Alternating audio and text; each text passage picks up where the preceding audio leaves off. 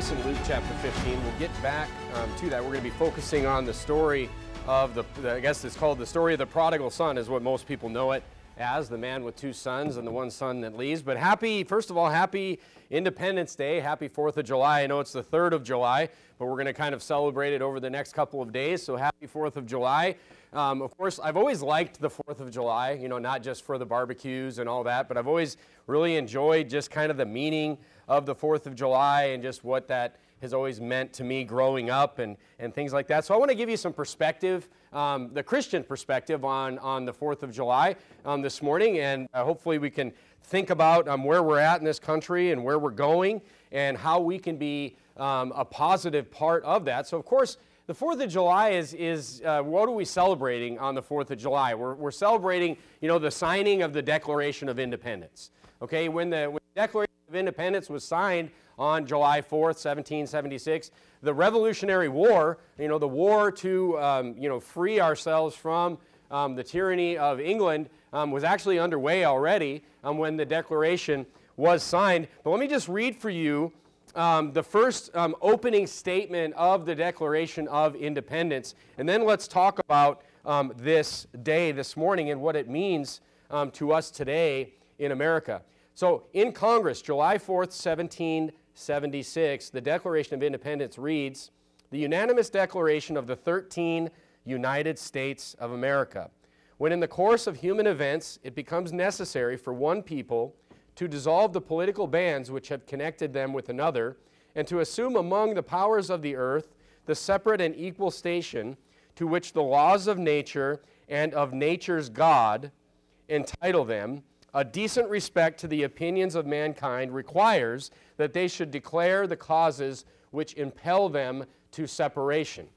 So here they're opening the Declaration of Independence, and they're basically the Declaration of Independence. We've all read, we've all heard the next statement that I'm going to read for you, probably dozens of times, maybe hundreds of times in our lives, but the Declaration of Independence, as they opened here in the first statement, was actually a list of grievances.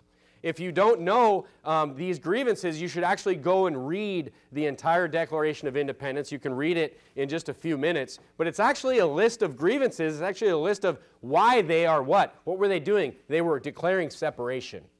They were declaring separation from the King of England. The mission statement is kind of how I look at the next paragraph of the Declaration of Independence, and it reads this: "We hold these truths to be self-evident, that all men are created equal, that they are endowed by their Creator with certain unalienable rights, that among these are life, liberty, and the pursuit of happiness. That to secure these rights, governments are instituted among men, deriving their just powers from the consent of the governed." Well, there's a lot right there. There's a lot in there, and there's a lot that's very biblical in that statement. A lot of things that are said, they're just powers. Meaning, that matches up, with what we see in Romans 13, that the government is to punish evil. The government is there to be an enemy of evil. It's saying the government is to have just powers, and it says that they're to grant these rights, that these rights were already there, given to us by our Creator. And in the paragraph above, it already talked about nature's God. So you can see that, the existence of God is fundamental to the government, the Declaration of Independence, and the government that came out of that declaration. Then the Declaration of Independence, I won't read any more for you, but you should read the rest of it. It just becomes a list of grievances, and I think that there's a couple dozen of them at least. There's more than 25, I think.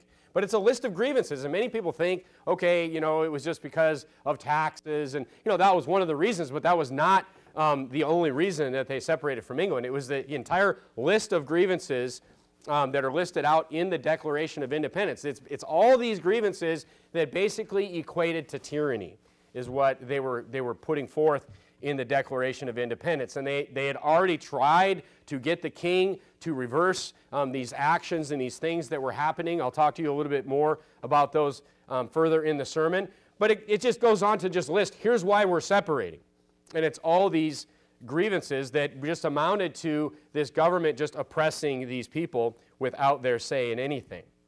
All right, so that's what we celebrate on the 4th of July. It's kind of the birth of the independence of our nation, but it was marked by this declaration. Go ahead and read it when you have some time. If you haven't read it before, or if you haven't read it in a while, it's good to know these things from our history. So, America. So we're talking about the foundation, the formation of America today, especially on the 4th of July or 3rd of July. And, so the Constitution, so the war was fought. The war was fought after the Declaration of Independence. It was fought until 1783, I believe, is when it ended. And then we were an independent nation at that point. The Constitution, as we know it today, was ratified a few years later in 1789. That's the law of our land. Okay, so that is how, America kind of came to be, and it's what we celebrate on this weekend every year. So, what is America? What is America, and how are we as Christians to look at America? And that's what I want to give you some perspective on this morning as Bible-believing Christians. So let's first look at the idea of a nation from the Bible. Go to Genesis chapter 11. Go to Genesis chapter 11. Keep your place in Luke 15. We'll come back there in just a few minutes. But let's look at this idea of what a nation is. I mean, what's the purpose of a nation? Why are there nations? Why are there many nations? Okay, what's the purpose of a nation? Where did this idea come from? Well, the Bible tells us everything, and all we have to do is look back in the pages of the Bible's history to figure out where nations came from. Look at Genesis chapter 11 and verse number 1. Now, this is after the flood. And the Bible says, "And the whole earth was of one language and of one speech. And it came to pass as they journeyed from the east that they found a plain in the land of Shinar, and they dwelt there. And they said one to another, Go to, let us make brick and burn them over thoroughly. And they had brick for stone, and slime they had for mortar. And they said, Go to, let us build a city and a tower, whose top may reach unto heaven. And let us make us a name, lest we be scattered abroad upon the face of the whole earth." Look at verse number 5. "And the Lord came down to see the city and the tower, which the children of men builded. And the Lord said, Behold, the people is one, and they have all one language. As they began to do, and now nothing will be restrained from them, which they imagined to do. Go to, let us go down." Now, this is another Trinity in the Bible right here. God is saying, let us go down, the Father, Son, and the Holy Spirit, and confound their language, that they may not understand one another's speech. So the Lord scattered them abroad from thence upon all the face of the earth, and they left off to build the city. So here we see how many nations were formed. They were building this tower, the Tower of Babel, as it's known, and they were getting arrogant. They were thinking they could reach unto heaven, and God says they're becoming too powerful. How can I manage this situation? So he separates them, he gives them different languages, and he sends them to different parts of the world. And then, of course, all these different languages, these different peoples, they go other places, and they become all these separate nations. And the Bible tells you along, as you're reading the Bible, who becomes what nation in many different places of the Bible. It talks about, what nation each descendant becomes. So when you read the genealogies in the Bible, don't dismiss those, because many of those, it tells you, become nations. So we have all these separate nations from Genesis chapter 11. Look at Genesis chapter 12, one chapter over. Now God, he sees he's scattered all these nations and all these peoples so they don't get arrogant and they don't, just think that they can become gods themselves. And in verse number 1, God defines his nation. God defines his nation in Genesis chapter 12 and verse 1. "Now the Lord said unto Abram, Get thee out of thy country and from thy kindred and from thy father's house unto a land that I will show thee. And I will make of thee a great," what? "A great nation. And I will bless thee and make thy name great, and thou shalt be a blessing. And I will bless them that bless thee, and curse him that curseth thee, and in thee all the families of the earth be blessed." Now we know that, of course, the Messiah comes from that, and that's how all the families of the earth are blessed. But the point is what we see here in Genesis chapter 12 and verse number 1 is God, he's choosing his nation. He's like, this man will lead my nation. There's many nations, but there's one. Look, there must be an example. There must be an example nation. There must be a standard bearer nation for other nations to look at and, take direction from. Look at Proverbs chapter 29 and verse number 18. So the point is that God, he separated all the people and made many nations, but then he chose an example nation through this man Abraham. He later becomes named. And God says, you are going to be the one that carries forth my culture, my laws, and my word to the world. Okay, look at Proverbs chapter 29 and verse number 18. The Bible says, where there is no vision, the people perish. But he that keepeth the law, happy is he. So the Bible here is defining the vision as, where there's just basically all these other nations went off and they just went and they did their own thing. I mean, look at all the nations of the Canaanites that they went into the promised land. These people were just off worshiping. They had made up their own gods that were no gods. They were sacrificing their children. They were in these horrible, violent societies. This is what happens when there's no vision, when there's no what? There's no law. So God defined his nation in Abraham to be the standard bearer to keep the law, to keep God's law. Now, let's look at that, all that to say this. Let's look at America today. America today, unfortunately, we see even in the Declaration of Independence that I just read you notice in that opening phrase it said one people. It said one people. Look, it wasn't one race. It wasn't one, it was saying one people, though. The problem in America today is there's no one culture today. There's no one culture in America. As a matter of fact, in America today, I don't think that this is an extreme statement, what I'm about to say, but I would say that the two sides in America today are as divided as they have ever been in the history of our country. I mean, think about just the one, there's a lot of people in the center, I get it, but just think about the one side. You have all the false gods, no gods. I don't believe there's that many no gods, by the way. I believe that most people are in the false gods or haters of God category on the extreme side. So that's one side of a culture in this country. And on the other side, who do you have? You have the lovers of God's word, you have the saved, the believe on Jesus Christ and just like let's just serve him with our lives. That's the other side. Look, there's no more opposite than those two things that I just listed for you today.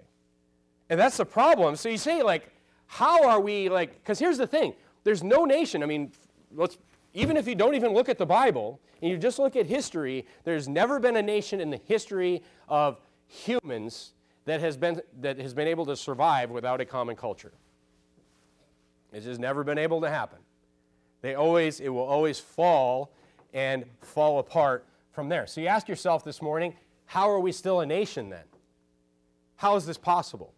How is this possible that we could have these extreme haters of God and these lovers of the Lord Jesus Christ and these lovers of the Bible, of the Word of God, which are one and the same, by the way, and still have a nation? How are we still a nation? Turn to Luke chapter 15. I'm going to give you my perspective this morning on how we're still a nation and how we should, look forward in our lives about our nation. Okay, look at Luke chapter 15. So here we see in Luke chapter 15, we see this man who had two sons. One son says this. The younger son, in verse number, he said, a certain man had two sons, verse 11.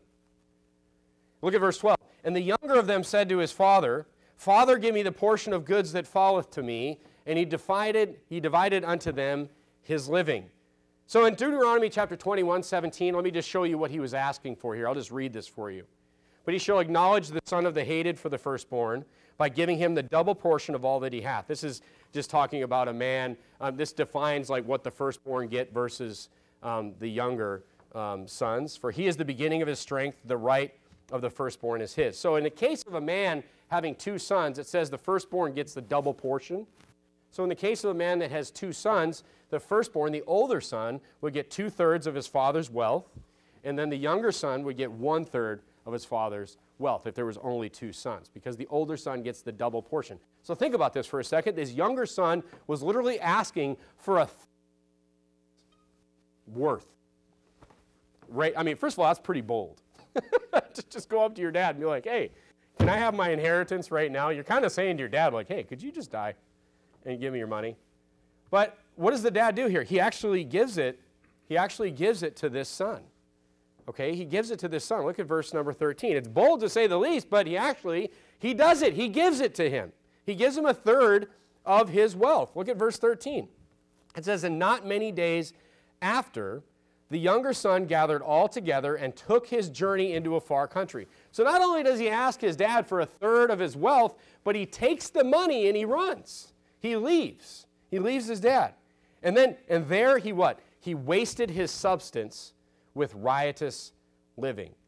And we see what he does with it. I mean, it talks later on in the chapter, it says that he literally went out and spent it on harlots. Okay, so look, riotous living there means he took the money and he spent it on sin in his life. He wasted it on sin in his life. So what does he do with it? He wasted it on sin. He could have invested it. He could have started a business. He could have started a business. He could have been ambitious and worked hard. I mean, there's probably some young people that if you gave them a decent nest egg right away, they would probably take that, work hard, and build that. But this guy just wastes the whole thing. He wastes it all. He takes it from his dad, and he wastes it all. I would submit to you that this is us today. Hopefully not us in this church, which we'll talk about this evening, but this is America today. We are the prodigal son. We are taking in an inheritance that we've been given, and we are wasting it. And we're wasting it in the same way. We're wasting it on sin, on riotous living, on horrible things. We're taking that inheritance, and we are wasting it. Look, you ask me, if somebody would ask me, are you proud to be an American? First of all, I don't really like that statement because, look, pride is bad. Pride is always bad. There's no Bible verse that says pride is good in anything. So I'm not proud to be an American to where I think that I'm better than other people because I was born in America. I don't think that because I live in this country that I'm better than somebody from Russia or Europe or whatever. I don't think that, and I don't think that's a right attitude to have. Even if we were like this godly nation that wasn't wasting our inheritance, I still don't think that's a right attitude to have. Okay, but let me tell you this. I appreciate this country. I appreciate this country. Well, let me give you some, there's some bad news, but let me give you some optimism this morning. The bad news is really for the country as a whole. Okay, the bad news and those outside of God's will, that's who the bad news is for. But look, for the remnant, which is us, by the way, there's always been a remnant for 2,000 years. And we're the remnant today. For the remnant, there are still blessings here in America. There are still blessings here. And look, if you don't appreciate the opportunities, let me just say this. It's not the point of the sermon, but if you don't appreciate the opportunities that you have today in America, you simply haven't been anywhere else. That's all I can say. That's all I can say. You simply haven't been anywhere else. You haven't been to, Russia or Europe or Mexico or Canada. Even Canada. You simply haven't been other places, or the Middle East. You haven't been other places if you don't appreciate the opportunities that you have here today. But look, folks, there's a reason people risk their lives to get here. There's a reason people risk their lives to get here. We heard these stories when we lived in Texas all the time. There was just another terrible story a few days ago about a semi-trailer with 50 people from Mexico. They all died. They all died because people are taking advantage of them. People are, because why? Because they're easy to take advantage of because they'll literally do anything to get to this country. Why? Because there's opportunity here. That's why. It's terrible. It's a terrible story, but it shows you that people, they're trying to get here so they can have part of that inheritance that was given to us 230 years ago. That's why they're trying to get here. Look, they're just prodigal sons from all over the world trying to get here to share in that inheritance. Is why people are trying just to get a piece of it. So appreciate the inheritance that you've been given. Appreciate the inheritance you've been given in this country. Look, you say, so where did the inheritance come from? Here's a hint for you, okay? Your freedom, your opportunity in this country, it didn't come from Afghanistan. It didn't come from Iraq. It didn't even come from Germany, Japan, or Vietnam. It came from the foundation of this country. That's where it came from.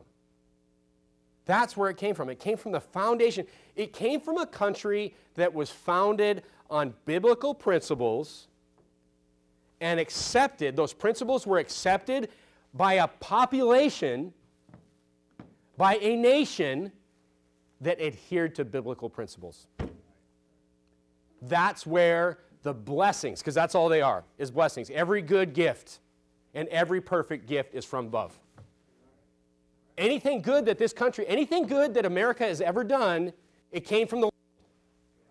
Anything good, that's how you know. That's how you know that God was pleased, to at least some degree, with the foundation of the United States of America, because every good gift, it comes from God, the Bible says. So God was pleased with that. So we need to understand, look, I'll prove it to you. I'll prove it to you that it came from, from the blessings that God bestowed on the type of country that we started off being. Turn to Revelation chapter 2. Let's look at this. Let's just think about this for a second. Let's do a little thought experiment on what the perfect type of government in the Bible is. Okay, what is the perfect type of government? Because I'm also not here to tell you that the government that was founded in 1776 is or 1789 is the perfect type of government. I'm not going to tell you that either. Let's look at what the Bible says on the perfect type of government. Let's do a little Bible study on what God says is the perfect government. Look at Revelation chapter 2 and verse 27. Revelation chapter 2 and verse 27. The Bible says, and he, this is Jesus, it says, he shall rule them with a rod of iron, as the vessels of a potter shall they be broken to shivers, even as I received of my Father. So the Bible says that someday Jesus is going to rule with a rod of iron. Look at Revelation 20. Just a few chapters over. Revelation chapter 20. This is referring to the millennial reign where Jesus will come and he will rule and reign for 1,000 years. In Revelation chapter 20, look at verse number 6. The Bible says, blessed and holy is he that hath part in the first resurrection. On such the second death hath no power, but they shall be priests of God and of Christ, and shall reign with him 1,000 years. That's us, by the way. That's us. We're going to rule and reign with Christ for 1,000 years. But guess what? He's in charge. So you know what the Bible is saying? And most Americans, their ears will burn when they hear this. But, and I'll explain it to you in a second, but the Bible here is saying that the perfect government's a monarchy. The perfect government's a monarchy. I mean, we have a constitutional republic here. We don't have a democracy. We have a constitutional republic, but the perfect government's a democracy. But here's the thing, it matters who the king is. That's the trick right there, right? I mean, look at the Old Testament. The Old Testament proves this. When you had good kings like David and Hezekiah and Josiah, things were just really good. But then when you had kings like Jeroboam, things immediately were bad. And look, there was more bad kings than there was good kings. So to rephrase this, the perfect government is a monarchy with Jesus in charge. Or with God in charge, one and the same, right? Turn to 1 Samuel chapter 8 and verse number 7, which is exactly what we see in the Old Testament. Exactly what God is trying to tell us in the Old Testament. Look at 1 Samuel chapter 8 and verse number 7. Remember when the people demanded from Samuel a king? They came into the promised land. They conquered all these lands. They did what God said for a while. They violated these wicked heathen people, and they took over the lands. But then they started making alliances, and they started getting ideas and intermarrying with these different nations around them. And they started getting ideas like, hey, these guys have a king. Maybe we should have a king. Maybe we should do what these other nations are doing, which is why God didn't want them intermingled with those people, because he knew that they would come up with these ideas that would head them in the same direction. Look at 1 Samuel chapter 8 and verse number 7. So they asked for a king, and God says this to Samuel. He says, and the Lord said unto Samuel, hearken unto the voice of the people. Samuel was upset. He was upset that they were asking for a king. He's the prophet. He's the last. I mean, think of this. Samuel was the last judge. And he was the last judge because the people wanted a king. They rejected the judgeships, and they wanted a man to rule over them. And the Lord makes Samuel feel better here in verse number 7. He says, the Lord said unto Samuel, hearken unto the voice of the people, and all that they say unto thee, for they have not rejected thee, they have rejected me. that I should not reign over them. God says, look, because here's the thing. The nation of Israel started out with God in charge. He was just in charge.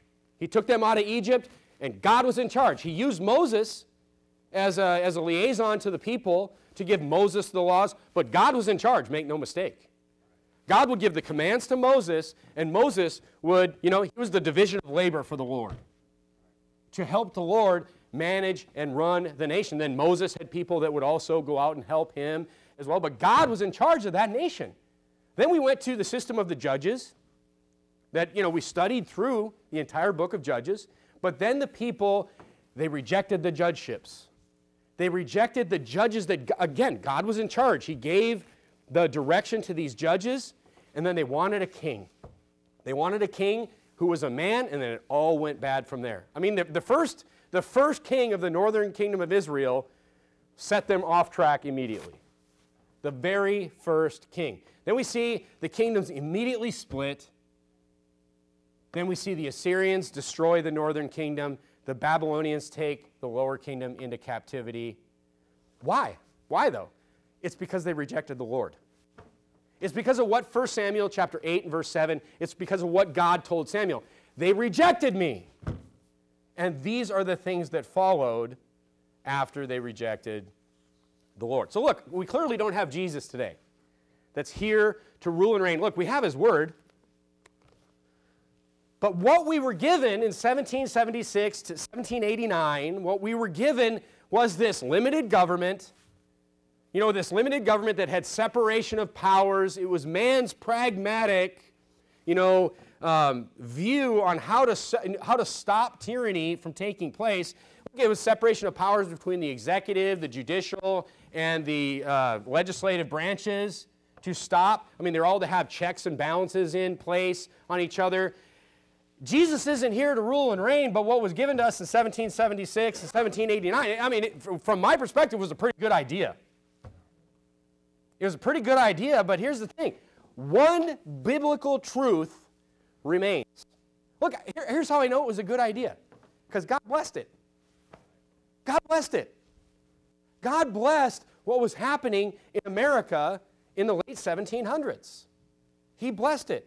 But turn to Psalm chapter 50. One biblical truth remains, and it's a universal truth for nations. It's a universal truth for any nation that will ever exist as long as the earth is here. A people cannot, and the truth is this, a people cannot be free that reject the Lord. That's a main theme of the entire Bible right there. And this is what's happening today in America. This is why we are the prodigal son. When I say we, I mean our nation. We are the prodigal son.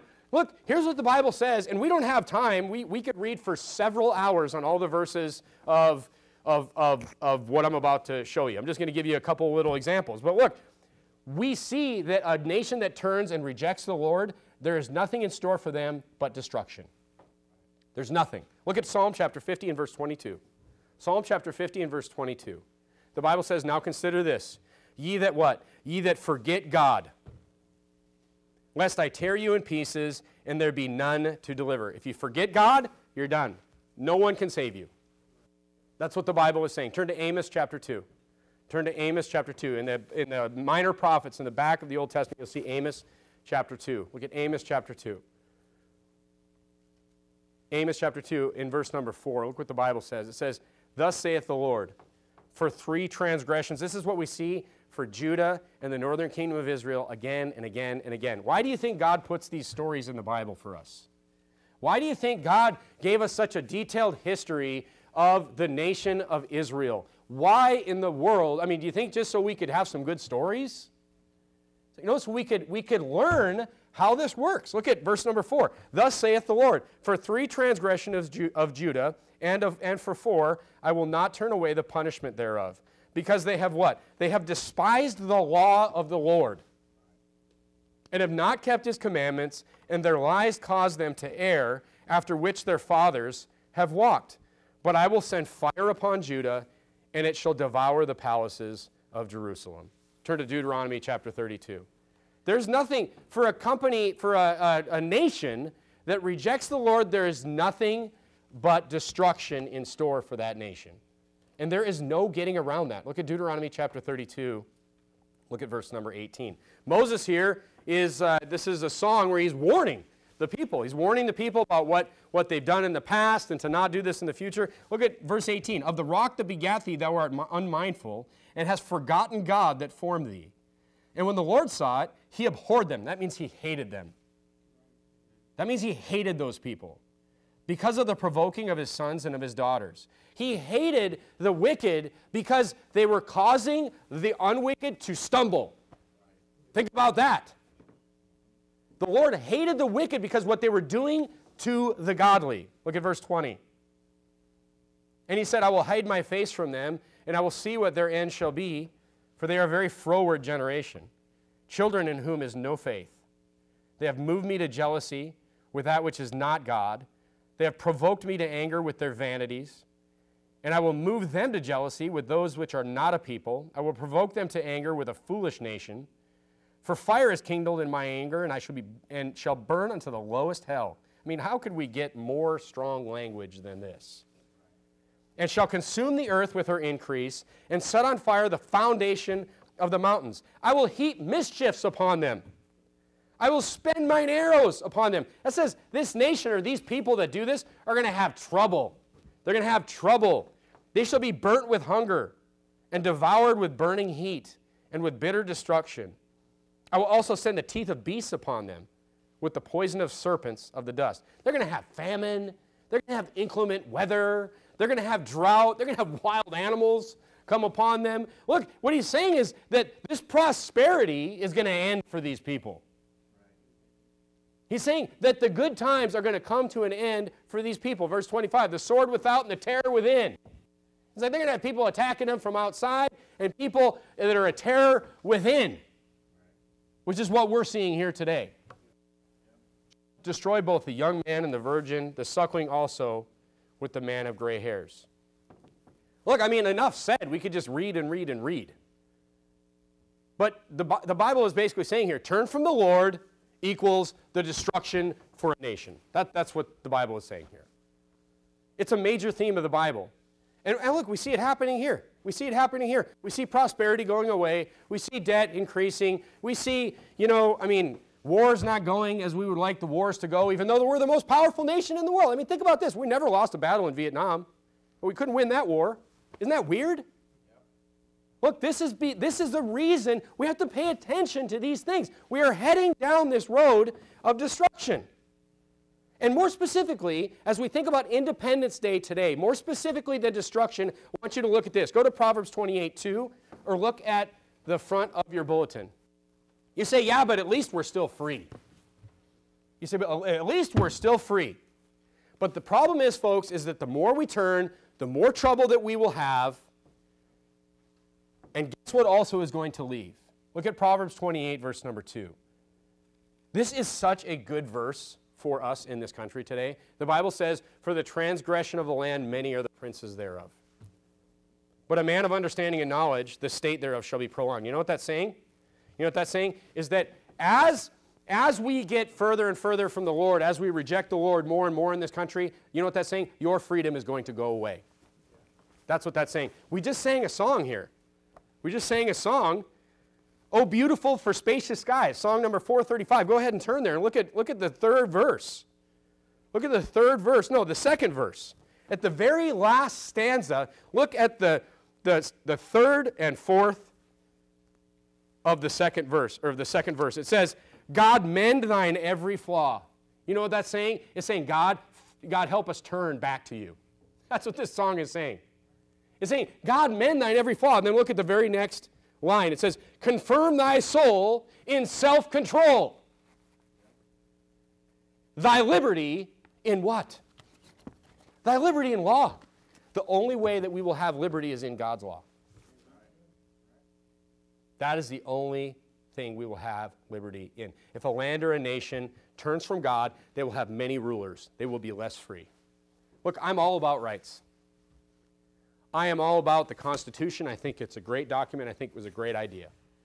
But it's just a piece of paper.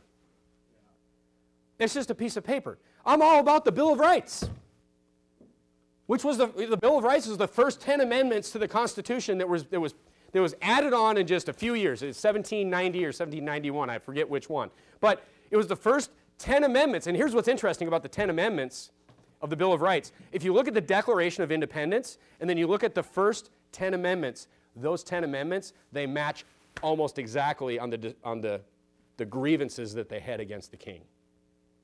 So what they did was they made the Constitution, and then they documented those 10 amendments, those 10 freedoms, those 10 tyrannical things that were being done to them in the Bill of Rights, and they added it to the Constitution. But if you read the Bill of Rights and then read the 24, 25, 26 grievances of the Declaration of Independence, they match.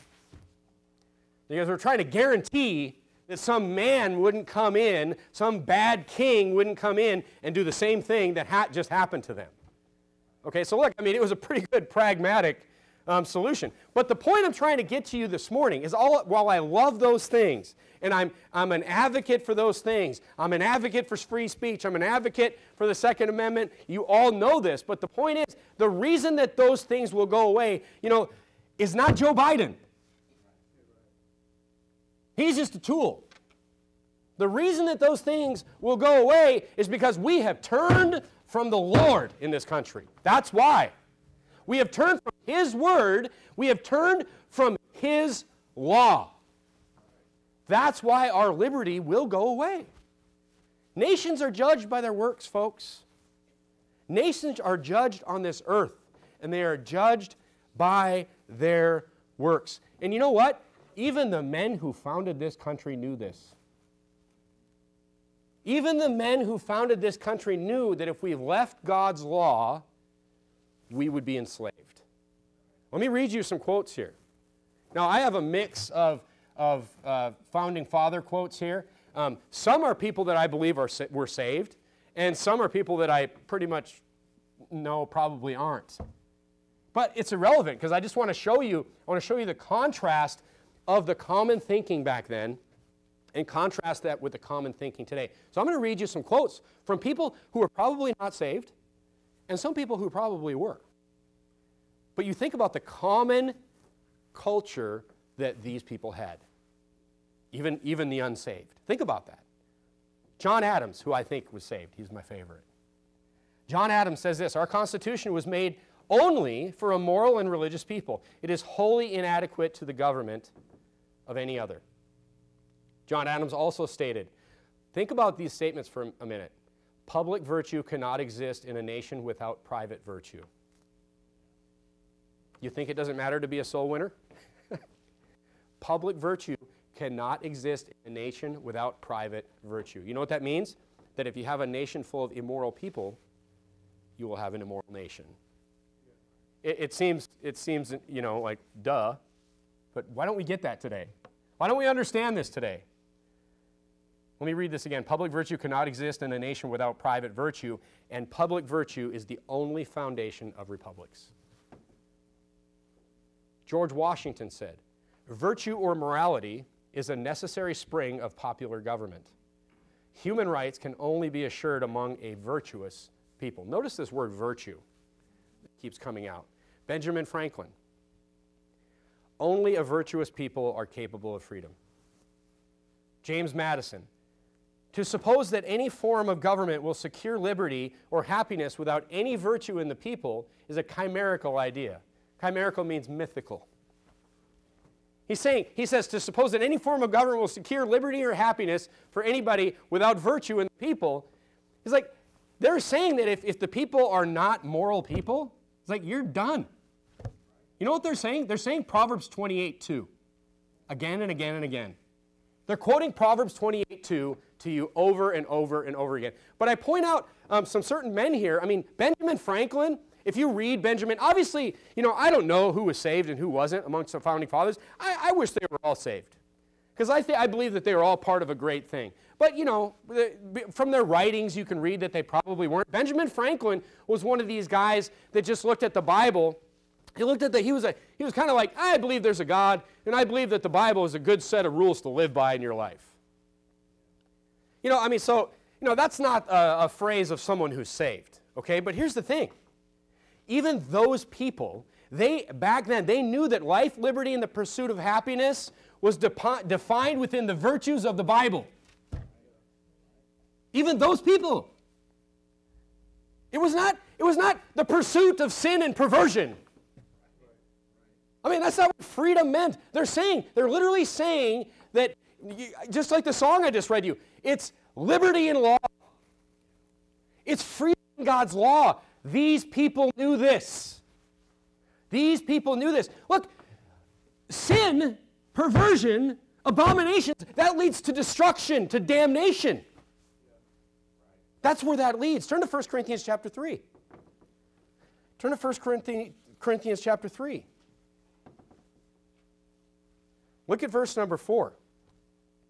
1 Corinthians chapter 13, I'm sorry. 1 Corinthians chapter 13 is talking about charity. It's talking about, charity meaning love towards our fellow man. Okay, it's talking about charity. And look what it says in verse 4. It says charity.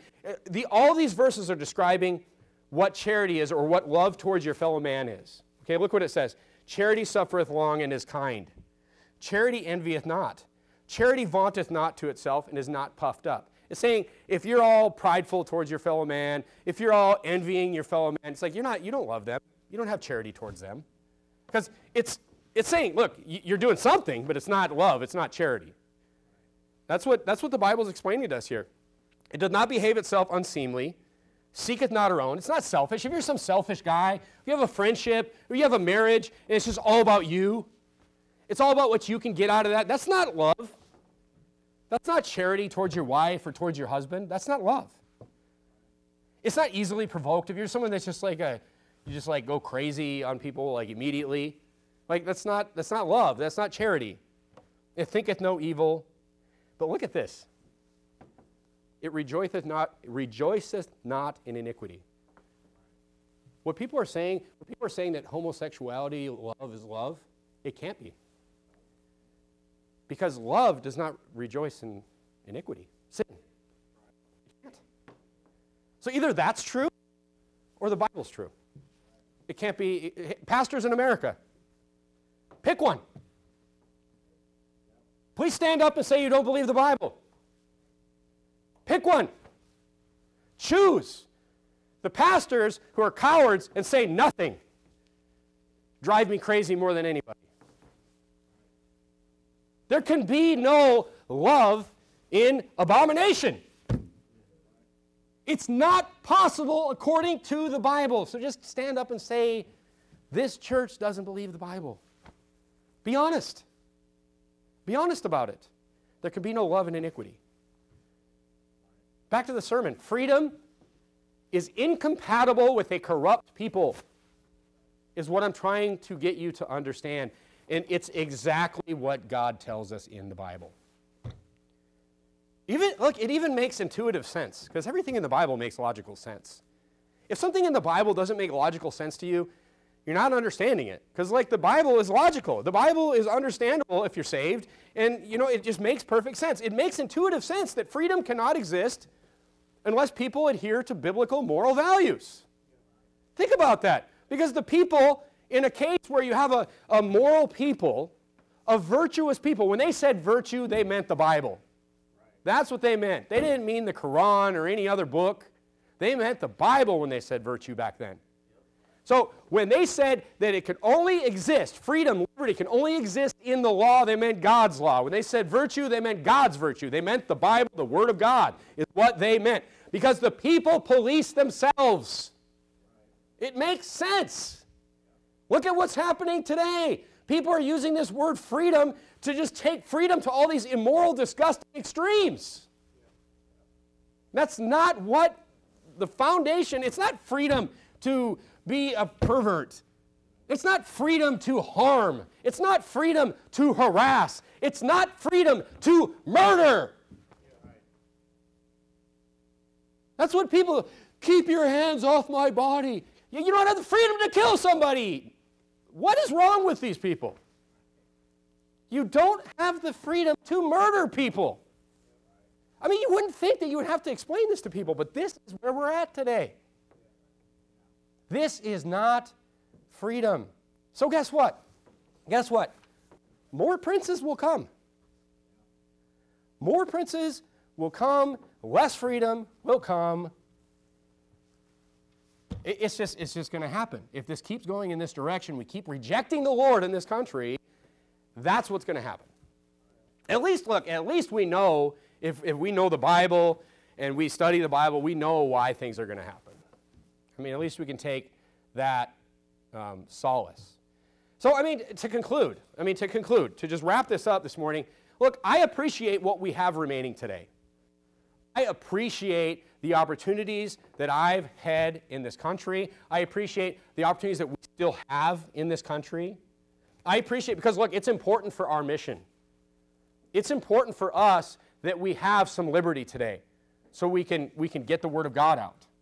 That's important. We need to use that inheritance. But look, our country, all that to say, we're squandering what we were given over 200 years ago, just like the prodigal son squandered his entire inheritance. The problem, folks, in this country is us. It's not us, but it's the people in this country. That's the problem. So look, I mean, I vote when there's somebody to vote for. I am so happy that Roe v. Wade got overturned. I'm thrilled about that.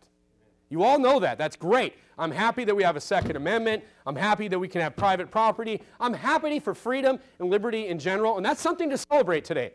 That there's still a remnant of that we still have something to use in that area, that we still have an inheritance that we can build off of. We don't want to be the prodigal son. And that's what I'll talk to you about this evening. But look, did you know that our country, this country, has done more to spread the gospel around the world than any other country in the history of the world? I mean, did you know 15% of Americans they identify as Baptist?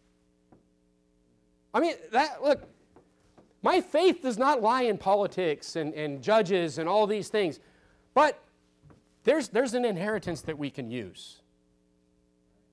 But if we as a nation, we squander this whole thing, if we squander the whole thing, because look, payment is coming. Payment is coming and you can't fight the Lord. We know that. I'm just happy to be part of the remnant. I'm happy to be part of the remnant. I appreciate what I can appreciate what I was given. I don't have to appreciate where it's going. So that's how I can look at this country in a positive attitude. I don't want to squander what I've been given, but I understand why it's going away. And maybe it's because, part of the problem is that when you don't work for something, you don't appreciate it. I think part of the problem in this country is there's just been too many good times for too many people. They haven't had to work for that liberty. They haven't had to keep working for that. And look, the more you don't work for something, the more prone you are to waste it. That's what happened with this boy. He was just given all that money. And he just wasted the whole thing. Go back to Luke chapter 5. And let's end here. Go back, I'm Luke chapter 15, sorry. Go back to Luke chapter 15. Luke chapter 15. Look at verse 14.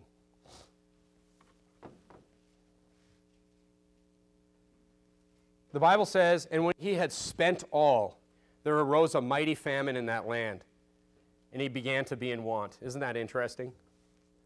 "And he went and joined himself to a citizen of that country, and he sent him into his fields to feed swine. And he would have fain to have filled his belly with the husk that the swine did eat, and no man gave unto him." He wasted everything, and then there was a mighty famine, and then he had nothing. That will be this country if we continue down the same road that we're continuing down. So, am I proud to be an American?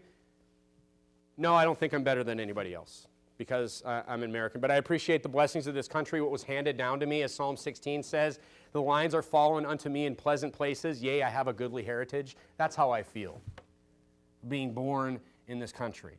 Especially when I see people that have come and struggled to get here from other countries. And you'll see that, by the way. I knew a man from Korea who came to this country after the Vietnam War. I worked with him for several years, and he came to this country right after the Vietnam War because an American soldier who was in Vietnam met his family when this soldier was in Vietnam, and this soldier went back and became a pastor in Texas.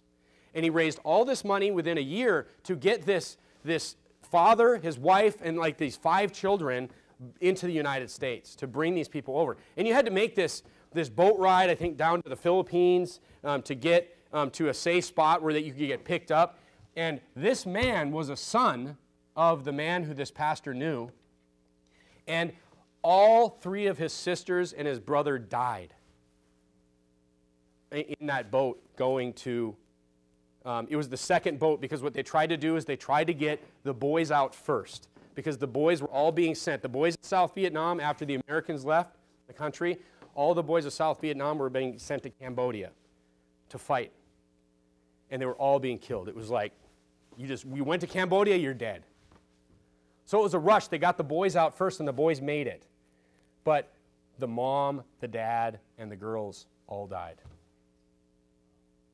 And I mean, you listen to this story, and I mean, this guy appreciated this country.